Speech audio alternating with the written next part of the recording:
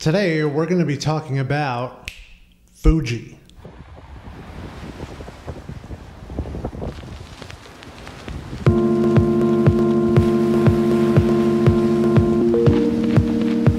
Hey, what's going on? It's Ryan, and we are going to be talking about actually something a little different today. Generally, I talk about film on the channel, but because of everything that's been going on, I've actually put a little bit of a break on film for right now. I still do shoot it. I'm looking at some different developing studios, but the studio that I go to get my film developed is temporarily taking a break, and they just are so overwhelmed. So I've been looking into other ways of getting photography out there. So I've been shooting a couple of things on my Canon EOS R mirrorless camera. I actually shot this video of us going to Sleepy Hollow on my Canon digital camera and not film, because I wanted to make sure I was able to make a video and have photos associated with it. So today we're going to be talking about another camera that I recently just picked up, but I'm not going to be keeping it.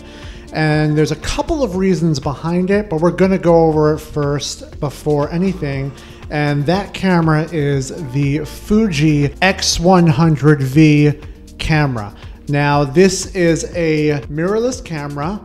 It is a 26 megapixel camera. And I'll tell you, I love the thing. I really, really love this thing. But it's $1,500 with tax, and that is a lot of money for a camera that is just kind of a companion camera. Let's go over a couple things about this camera first that I really do like, and then the things I don't. First, let's go over the biggest thing, the form factor. Look how small this thing is. It's super small. It could fit in my pocket perfectly. It fits in this jacket pocket perfectly. And I'm able to just put it in there, go about my day, and just shoot things as I see it. It is a fantastic street photography camera. It's super portable, super sleek. It's sexy, it's beautiful, and I love it for those reasons. The second reason, getting back to that street style photography camera, is the lens on this. The lens is a 23mm aspherical lens. So basically what that equates to, since this is a crop sensor, it's basically a 35mm lens on any sort of regular camera. So this is the perfect lens and perfect focal point for street photography. It's wide, but it's tight, and it's perfect for those scenes. The aperture goes from f/16 all the way down to f2. And at f2, you get some pretty impressive bokeh.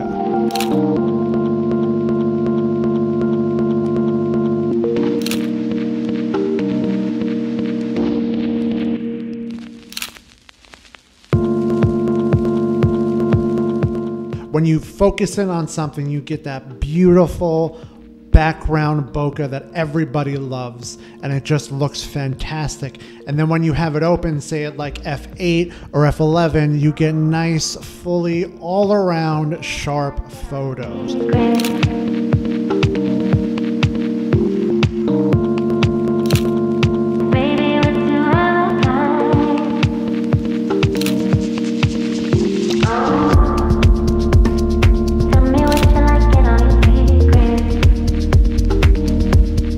Next is something that's not really on the camera, but something that's internal, is the color profiles that are built into this camera.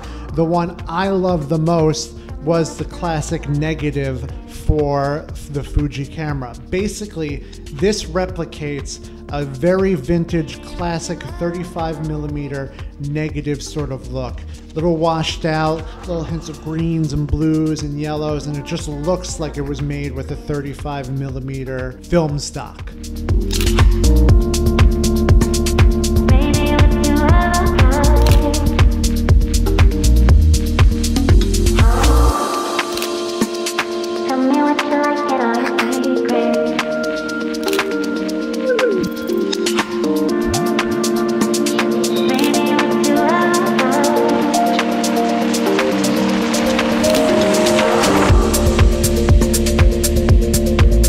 It really made me feel like I was shooting with a 35mm camera with instant results. Next is this variable screen on the back. This is a touch screen that actually pops out and lets you shoot from the hip, or if you need to, shoot from high up.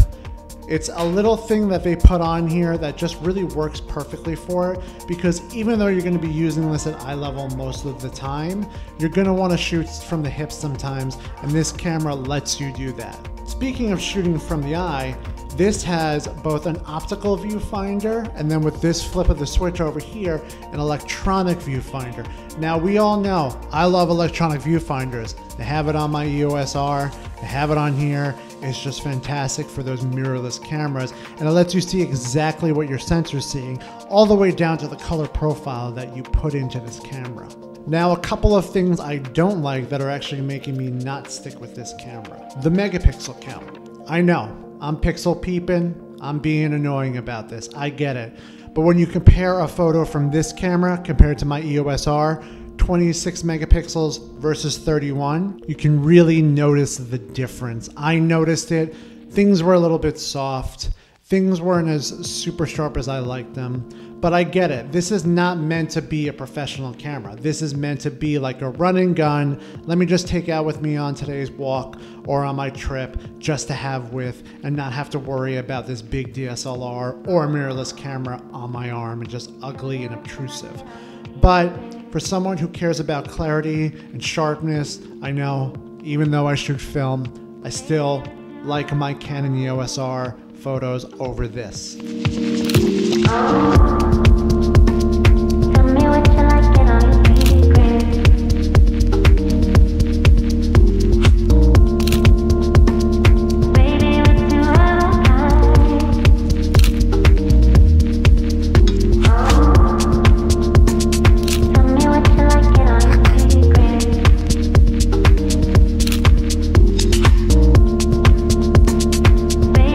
And then last is just price.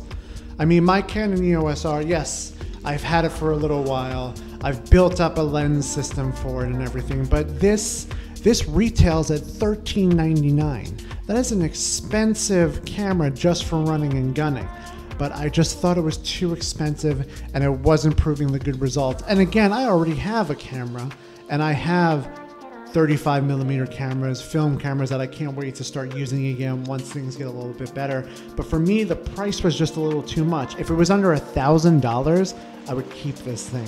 But the price range that it was put at, I just really can't get behind. So that's why I'm going to be taking this back to B&H and giving it back to them. I do love this camera, but it's just not right for what I look for, what I use cameras for, and what I'm looking for, and for my budget. So for that, I'm going to be returning this, but that doesn't mean that there aren't people out there that this is good for. It's just not good for me, and I'm going to be returning it. Thanks for watching. Thumbs up, like, subscribe, comment. Let me know your thoughts, and I'll see you in the next one. Later.